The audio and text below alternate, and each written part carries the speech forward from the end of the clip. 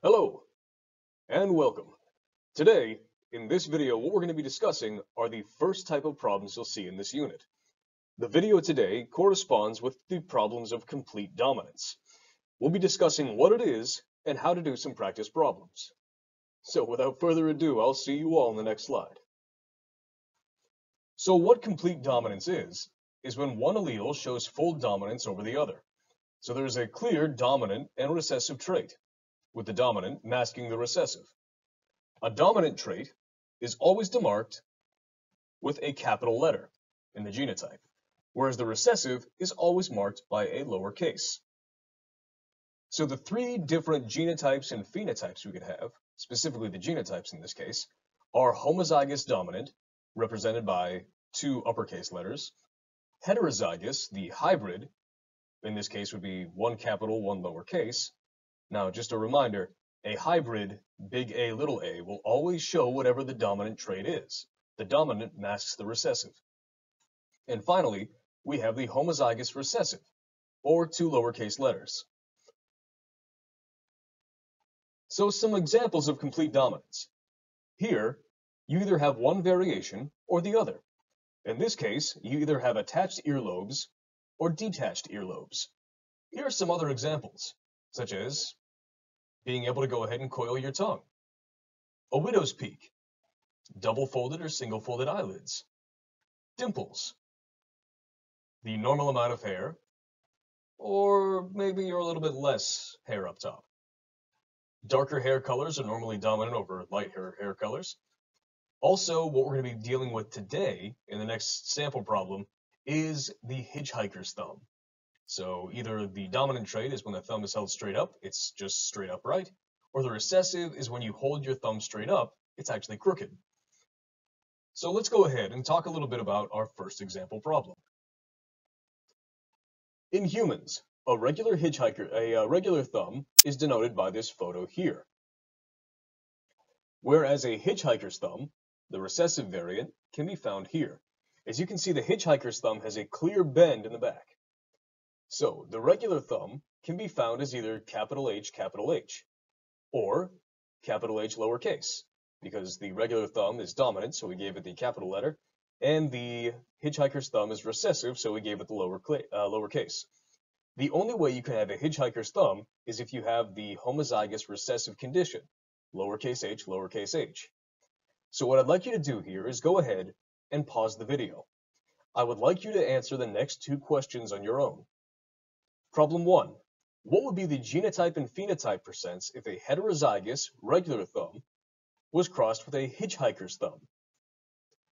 The next question is two parents both have regular thumbs, but their child has a hitchhiker's thumb. How is this possible? So go ahead, pause the video here, and I'll see you on the next slide with how to answer the problems. So pause the video and press play again when you're ready. Welcome back. Let's go ahead and see how we did. So, in the first problem, we were crossing a heterozygous hitchhiker's thumb with a heterozygous normal thumb with a hitchhiker's thumb. So, if we go ahead and combine our alleles here, in the first box, we would have capital H, lowercase h. In the second box, lowercase h. In the third, capital H, lowercase h. And in the fourth, lowercase h. So our genotype, remember genotype is the letter combination, will be 50% heterozygous, or capital H, lowercase h, and 50% homozygous recessive, or lowercase. The phenotype would be 50% regular thumb and 50% hitchhiker's thumb. Because remember, hitchhiker's thumb can only be found if you have both lowercase letters. Problem number 2. So we had two parents that had regular thumbs, but the child had a hitchhiker's thumb. Now remember, if they're homozygous, they still go ahead and have regular thumbs, but they also have that lowercase recessive letter present. So let's see what happens. So our first combination would be capital H. Our second, capital H lowercase. Third, capital lowercase. And fourth, lowercase. If you take a look, there is our child, the one that had the hitchhiker's thumb.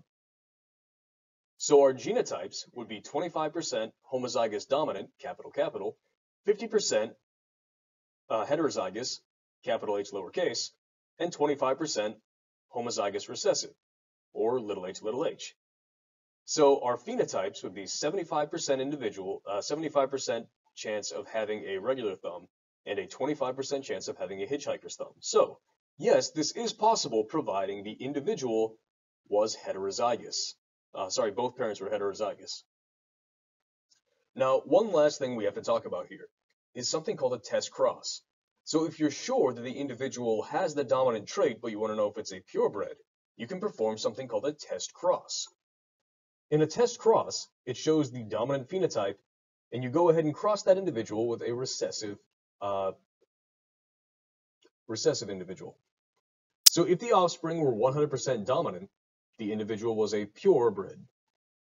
Whereas if the offspring are not 100% dominant, then the original must have been a heterozygous. Because remember, heterozygous, you'll see that recessive trait present, at least in the genotype.